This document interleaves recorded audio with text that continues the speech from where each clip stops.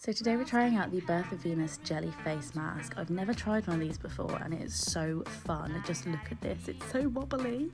I cannot wait to use this.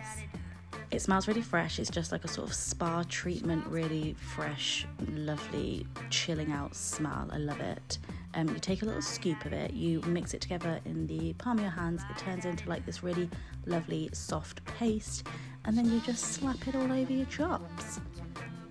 Do excuse my appearance, I've been looking after a poorly baby all day and I'm looking a bit rough, so Daddy's watching him now when I have a little pamper.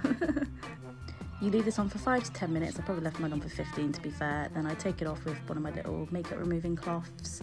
It left my skin feeling smooth but also with a sort of mattifying feel, so I feel this would be really good for spot prone skin.